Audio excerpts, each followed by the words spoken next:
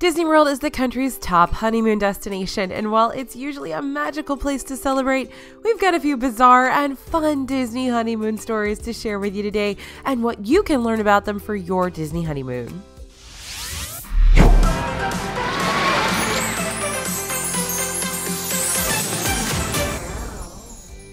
Hey everybody, it's AJ for Disney Food Blog. Now, we asked our followers on Twitter and Facebook for their unique, strange, or just downright bizarre Disney honeymoon stories because there's always tips and advice to be had, especially when we're learning things the hard way. So we're going to talk about a few of these that they sent in. Now, we had so many people send in their amazing honeymoon stories, so thank you so much to everybody who sent theirs in. I'm super excited to share some of these with you. First tip we learned, leave time for spontaneity. So Jamie Saunders Varvel said, we were married and honeymooned in Disney World in June 2014. One of the days we got a little dressed up, had our bride and groom Mickey ears on and happily ever after pins on, and headed to Magic Kingdom. We rode Aladdin's flying carpets, and just after we hopped in the front of the carpet, the actual Aladdin and Jasmine grabbed the seats behind us. They chatted with us about married life during the whole ride. Then they took us over to their photo spot straight to the front of the line. It was a magical memory we will not forget. Now, here's what we can learn from that. We know there's so much planning that goes into a Disney World vacation, but seriously, leave yourself time for the unexpected to happen. While most of the time you're going to interact with characters at their meet and greets, there are a few opportunities, mostly unexpected, to meet them around the parks. There are several characters that walk around the parks: Country Bears, Peter Pan and Magic Kingdom, and then there's moments like Character Palooza, which sometimes happens around 4 p.m. near the American Adventure Pavilion in Epcot. So instead of rushing to the next ride, take some time to talk with the citizens of Main Street in Magic Kingdom or citizens of Hollywood and Hollywood Studios. These are awesome under-the-radar experiences that might just become your favorite Disney memory. Okay, next bizarre honeymoon story. Disney knows how to handle emergencies. Mindy Risky says, my husband had to get a root canal on our honeymoon. The cast members at Animal Kingdom Lodge were amazing. They went above and beyond to help us get it taken care of. It made us Disney and especially Animal Kingdom Lodge people for life. And Kate Bossard said, we stayed at the Wilderness Lodge, and somehow, when I tried to listen to a message on our room phone, I accidentally hit the emergency button. While we're getting ready for dinner, we get a visit from the manager and security asking if everything was okay because we called the emergency number. They actually stepped into the room to get eyes on me to make sure everything was okay. Embarrassing, but also good to know they value the safety of their guests. Okay, so what can we learn from these two?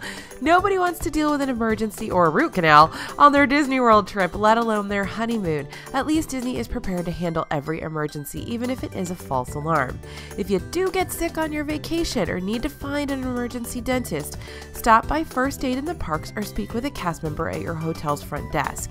Disney has plans in place for just about everything, and they'll be able to get you where you need to go and get you the help you need. All right, next one we want to talk about is making room requests. So this is from @KevinLAF on Twitter. The morning after our honeymoon night at the Wilderness Lodge, we were awakened by shouting about ketchup across the lobby, rising to our 7th floor room from the Whispering Canyon Cafe. Okay, now we've talked on the channel about making room requests before to be closer to the lobby or near the pool, but a honeymoon trip is one you might want to think about requesting a room with a little more peace and quiet, and directly above Whispering Canyon might not be that place. You can make room requests through My Disney Experience with online check-in, and you'll be able to make 2 requests from a drop-down list that way. But if you have some more specific requests, you'll want to call the hotel directly about a week out from your stay before rooms get assigned. A lot of the requests are for specific buildings or hallways, along with near lobby or near pool. So do a little research on your hotel to see which areas will best fit your needs. And honeymoons are definitely one of those times you might want to splurge on an upgraded room. Disney even has some suites designed for honeymooners. The Boardwalk Inn Garden Suites are 2-story suites that have a living room and loft with a king bed and their own private garden. Plus, you're right on the boardwalk if you're looking for some nighttime fun like Jelly Rolls or the Atlantic City Dance Hall. And you're just steps to Epcot's International Gateway entrance and, of course, that Skyliner. You can also splurge on a stay at one of the monorail resorts. There are rooms at the Contemporary, Poly, and Grand Floridian that all offer views of the Magic Kingdom fireworks, so you don't even have to leave the room to watch. Bonus, if you're at the Polynesian, you can order the Ohana Twilight Feast to your room. And we're not usually proponents of room service because it's not always great, but this is the one exception that is truly awesome and worth the money. All right, next tip is adding on extra celebrations. So Michael Clark tweeted at us, "I tried to order flowers to be in our room when we arrived. The floral arrangement people couldn't customize the flowers for a Goofy theme. I could buy a pre-made Mickey arrangement, but they couldn't get a stuffed Goofy toy at Disney World. I was shocked at being told no at Walt Disney World." Okay. Disney in-room gifts and celebrations can be a great way to add a little something special to your hotel room. Everything's handled by Disney's florists, and while they have a ton of great pre-designed packages and floral displays, they may not be able to make everything happen. That's a good thing to note. If you have special requests, we highly recommend calling the service directly and ordering early. That way you can see if they're able to make something specifically for you, and the advance notice will probably help in making it a reality. If they can't do something like that and you are on your honeymoon, you might call the hotel directly and see if there's something they can help you with. For example, if you want a Goofy themed in-room celebration, maybe you can purchase the Goofy stuff, send it to the hotel, and they can find someone who will be able to set that up for you.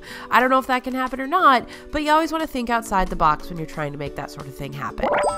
Next Disney tip we learned from our honeymooners: know where you're going. So Joy Spears tweeted at us, "My husband and I were staying at Shades of Green for our honeymoon. We took the monorail from Magic Kingdom to the Polynesian late one night and got lost crossing the street and ended up at the Transportation and Ticket Center and walked all along the main road until the cast member had to give us directions back to our hotel." Now, this could happen to anyone, not just if you're on your honeymoon. Disney World is huge and it's easy to get lost, especially if you're not familiar with the roadways.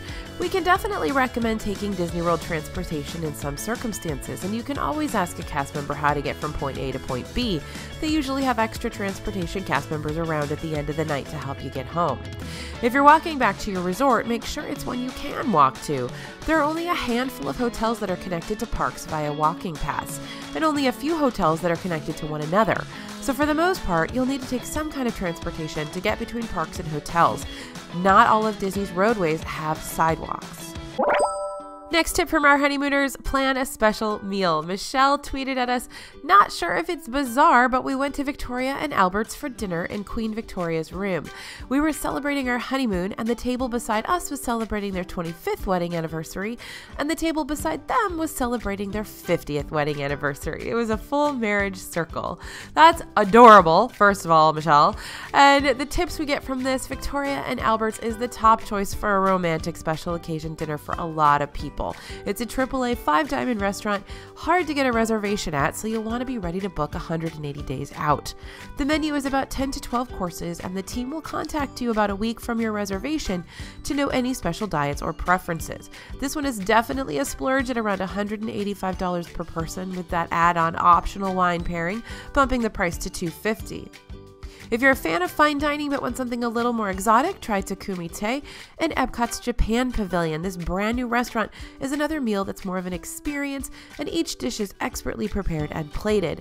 So whether you opt for the omakase menu, $130 per person, or order off the a la carte menu, both Takumi Te and Victoria and Albert's are going to be lengthy meals, so plan for a relaxing evening of fine dining. You really can't go wrong with any of Disney's signature restaurants for a romantic celebration dinner either, but California Grill, Chico, and Le Cellier always stay near the top of our list of favorites. Next tip, some cast member magic. On Facebook, Ashley Taylor Halcombe said, "My husband and I were walking around Hollywood Studios on our honeymoon in December 2017, and on Sunset Boulevard I passingly said, 'Wow, I love the red Christmas ears.' Later in the night, we went into Mickey's of Hollywood to browse the store. Then a cast member approached me holding the red Christmas ears and said, 'Mickey asked me to give these to you,' and she handed me the ears for free. It was such a sweet blessing, but also a bizarre experience." And also on Facebook, Grace told us, "For our amazing honeymoon in June 2014, I'd gotten shirts made for each day, which was a new thing for us. The trip was extra special, not only because it was our honeymoon, but because it was our first time going to Disney, just the two of us, even though I have been countless times, this was so different. Day one, we are walking down Main Street right when the park opened, and someone comes up to us and asks about our shirts, which just said, "Just married." I thought we were in big trouble for having shirts made, don't ask why. So I sort of blow them off, trying to leave before we get in trouble. Luckily, my husband continued talking to this wonderful cast member, who eventually asked us to be grand marshals in the Festival of Fantasy Parade that day. I can't put into words how amazing and special this experience was. To think I was about to bolt. I've been so many times and nothing like that had ever happened. It was meant to be. Now, we're not going to say that wearing a happily ever after button or the bridal veil mini ears are going to get you extra pixie dust or freebies, but it can't hurt, and it's definitely going to get you some congratulations and well wishes. Cast members are really out there to make your vacation as perfect and memorable as possible. If you have an amazing cast member interaction, remember that you can thank them by visiting guest relations and letting them know about your experience. Emailing guest services can also work, or hopping on Twitter and sending a hashtag cast compliment to @WDW Today or @WDW Guest Service. And finally, some of our honeymooners had some amazing magic from fellow guests. On Facebook, Vicky said to us, "We were on our Disney moon. Sporting our pins and bride and groom ears, a couple stopped us in Epcot to congratulate us. After engaging in a short conversation, they asked us if we were staying for Illuminations. We were. They gave us another pin and wrote a name on it and said to present it at the specific roped off area and give our names to the cast member. We thanked them as we went on our day. We were on the fence and just overall confused. The name on the pin was Andy Davis. My husband was like, 'Hey, Andy Davis, that's the boy from Toy Story.' We were walking around thinking it was a joke or something, so I said, 'Let's see what happens. Can't hurt.' So we went to the spot and gave the cast member our names and said, 'Oh yes, you're right here on the list.' We were ushered in behind the rope. The couple was there with their sons. They wouldn't say why they were able to get us in or how they were affiliated with Disney. We still don't know. But we made friends with the couple, and it made for an extra magical memory on that wonderful vacation." And from Facebook, Caitlin Stokes said, "My husband and I honeymooned in Disney World in 2008. We met in high school, but while we were there, we were eating at 50's Primetime Cafe. We were done eating and they came out with this huge ice cream sundae. We got confused, but another couple had gotten it for us because it was our honeymoon. They said when they were on their honeymoon, it happened to them, so they wanted to pass it on. It was very kind, and I hope we can pass on that tradition." So what do we learn? It's almost more special when the magic is coming from other park guests, right? We've gotten several stories from you guys about other guests sending a little extra magic your way. Remember when you used to be able to hand off your paper fast pass to another family? These are without a doubt some of our followers' favorite memories from their trips, and they're created by you guys. So when you're annoyed at the family that just stepped in front of you on Main Street or the guy that took the last seat on the bus, remember that everyone else in Disney World is there enjoying their vacation too, and a little niceness or some extra pixie dust can change someone's whole experience. So like I said, we got so many great stories from you guys. They were absolutely wonderful to read, and thank you for sharing. I hope you guys enjoyed this video and learned a little something maybe about your honeymoon trip or for your regular trip. As always, we appreciate you watching. Thank you so much for listening. And I hope your upcoming trips are truly, truly magical. This is AJ for Disney Food Blog, and we'll see you real soon.